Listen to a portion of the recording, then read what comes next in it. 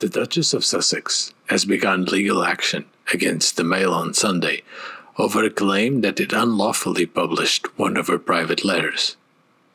In a statement, the Duke of Sussex said he and Meghan were forced to take action against relentless propaganda. Prince Harry said, "I lost my mother, and now I watch my wife falling victim to the same powerful forces." A Mail on Sunday spokesman said the paper stands by the story it published and will defend the case vigorously. Law firm Schillings, acting for the Duchess, accused the paper of a campaign of false derogatory stories. The firm has filed a high court claim against the paper and its parent company over the alleged misuse of private information.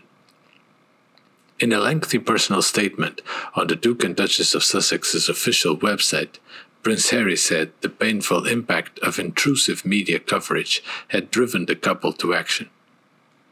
Referring to his late mother Diana, Princess of Wales, the prince said his deepest fear is history repeating itself.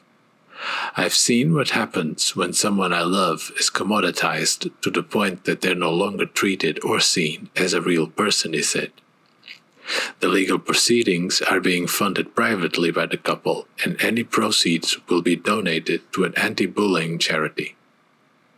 In his statement, Prince Harry said he and Meghan believed in media freedom and objective, truthful reporting as a cornerstone of democracy.